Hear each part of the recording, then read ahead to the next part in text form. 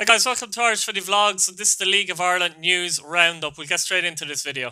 Now, Galway United have been very busy the last week or so. They obviously signed Dave Hurley from Cove Ramblers, who's a fantastic signing.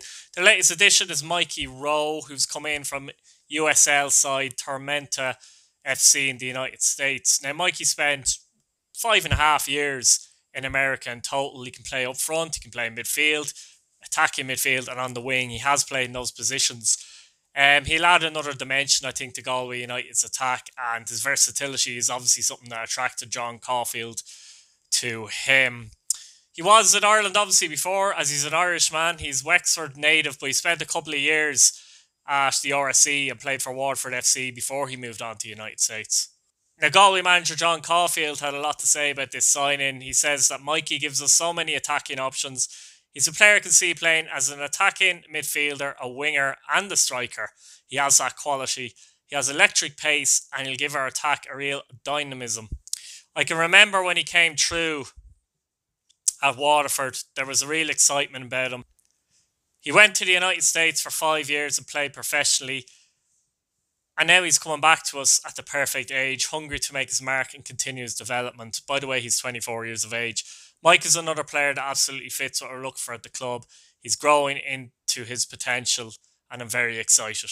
So, John Caulfield obviously has words to say in him. It sounds like an interesting signing and great business by Galway United. Now, today, Galway United also confirmed the re-sign of Shane Doherty, who's signed a new contract. The 24-year-old attacker made a big impression at the club after rejoining the Tribesmen midway through the 2020 season. The New Jersey native was one of the first names in John Caulfield's team sheet this season, and he really helped in the promotion push. So another player that is an excellent signing for Galway United as they continue to move forward.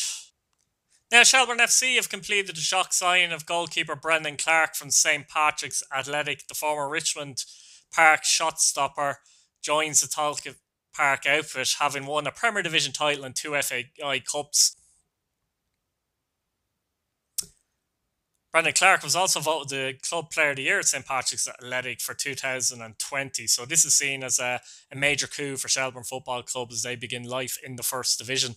Speaking to the 1895 podcast, Clark said manager Ian Morris was straight on to me with a clear plan of winning the First Division next year. His pursuit of me really showed that he wanted me to come to the club, and he spoke about respect he had for me as a player. So that's an interesting signing for Shelbourne, and it's going to be very interesting to see how St. Patrick's League actually replace him as well, I think.